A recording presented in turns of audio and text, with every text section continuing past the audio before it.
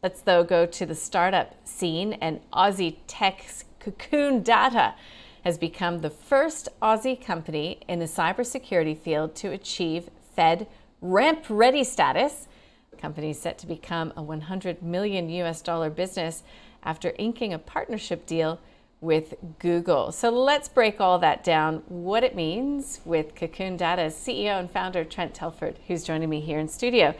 Hi, congratulations. Hi, Nadine. I Thanks believe for having me. is warranted, but I do think that some of that deserves an explanation, right? So what is FedRAMP status? So FedRAMP status is a US government certification, so cybersecurity, data security, big problem, we all know it.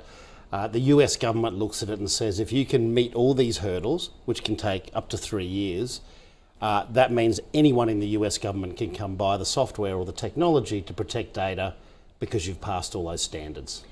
That's pretty big. I mean, these are awesome customers to have.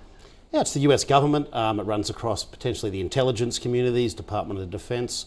It's probably 3 to 4 times higher in order of magnitude more difficult than the Australian government standards. Really? So what is this technology then, and how did it come about? Sure. Originally, our first product that we put through the FedRAMP was a file sharing product, you know, like a Dropbox. But recently, about 1.5 years ago, with Google Public Sector, which is Google's division all focused on public sector and defence and the intelligence communities, we built what's called an API service. So APIs are what connect applications in the internet and make everything work. So we built the first one to do data encryption, so quantum level encryption of data as a service, so you can embed it within existing applications or, you know, endpoints or IoT landscape or any of that world out there.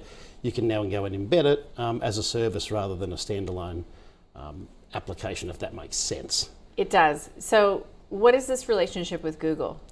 So Google Public Sector, so Google, if you break it down into their cloud business, and they've got their workspace product, you know, like the Microsoft Office suite. Everybody loves their workspace product, great for collaboration, but security-wise has been a challenge for them. Great for collaboration in docs. Well, we're the first ones to build, through our API service, a way you can have multi-level classifications in the same Google Doc. So what does that mean? We could have 1,000 people all collaborating in a Google Doc, and now you can have encryption of different words, paragraphs, texts, that unless you've got the right level of authorisation or clearance in government, you won't be able to see those redacted, if you like, versions of Google Doc. And we built that in partnership with our support of Google Public Sector in the US. How embedded in the US are you already, and why and how did this Google partnership come about? Right. Yeah.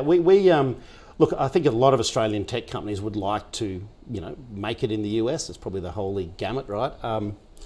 We've probably invested nearly 3 years. Majority of our team is US based. I started the business here in Australia, but the majority of it's in the US now. And that will continue to be the growth phase of all the businesses is in the US. So our view was if you can make it with US government and defence as a cyber company, particularly out of Australia, you can kind of make it anywhere, right? And you can translate that across other sectors as well, beyond government and defence. It's kind of the Rolls-Royce standard, right? You can rebadge a Rolls-Royce as a Mercedes or a Chevrolet in the US. Yeah, you can't go do the other opposite. way. Yeah, all right. So how big, and we talk about TAM, total addressable market, I mean, like, how much do you have to capture of that government business in the United States to really, you know, to really hit the big time? You really don't have to capture a lot. You know, if you look at the US government marketplace and then defence and the Pentagon separate, and then the intelligence agencies, so the 3-letter agencies we think of, if we look at a less than 2.5% capture in the data security space, less than 2.5% of that TAM, that's a $100 to $200 million revenue business for us, just in that government and defence space. I was just letting that sink in for a moment. It's a big number. It is a big number. Have It's you had Aussie government support to get traction? It's interesting. So the Australian government, the short answer is it's been very difficult to get any traction in the Australian government. We spent a lot of time investing in Canberra.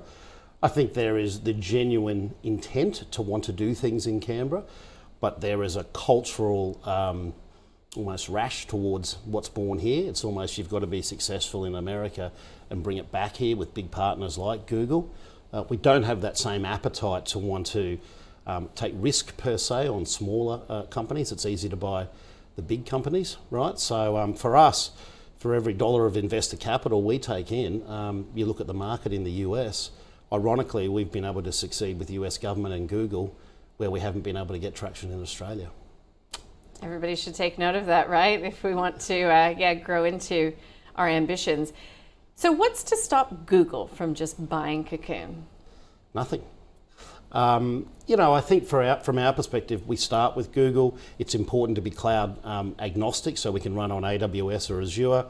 If you look at Google's ambitions, obviously it was the talk of the markets a couple of weeks ago, their potential acquisition of Wiz for 24, call it, billion US, would have been their biggest ever acquisition. And they are an API security company in a similar parallel to us. So it shows you Google's got appetite for API-based security companies. The FedRAMP certifications are a big process. So with the new technology we're rolling out now, we're going through a new FedRAMP certification on that. We'll be the only API data security service across all of US government and defence, the only one certified. FedRAMP's a big deal. You know, I noticed that Atlassian pointed out 2 weeks ago that it's a key, or one of their key areas of growth is they're recently announced getting on board the FedRAMP program. So it's hard to get, but once you get it, it's a big moat and it makes you highly attractive to others. So it's been a good story. Yeah, good one. Now, when you think about cybersecurity, we're continually told that even in turn downs, you know, enterprise doesn't stop spending on cybersecurity. Right. Presumably the US government will not either. Right. But for you, what is the biggest challenge right now? Because this sounds like a real Goldilocks story right now. Look, I think our challenge has been largely to, firstly, to make sure that the product was validated in the US, and having a partnership with Google public sector, which is now probably 18 months old, has validated that. Secondly, I think capital in Australia would like to think that this is where the big results are, because it's where the big takeouts are on the multiples, right? So the biggest challenge in Australia historically has been getting capital to support that, but we've been very fortunate to be backed by typically private high net wealth through private advisory firms here. So our biggest challenge now is we're looking at a large Series A venture round in the US. We've got interest from a lot of US venture firms, so we need to get that capital in the US because it's a real flywheel thing in the US. You must grow it, you know, triple-digit type numbers to accelerate. But if you do that, you build very valuable businesses. So the biggest challenge in front of us, big capital A in the next 3 months, and Series A, sorry, and let's see where it ends up in the next 12 months.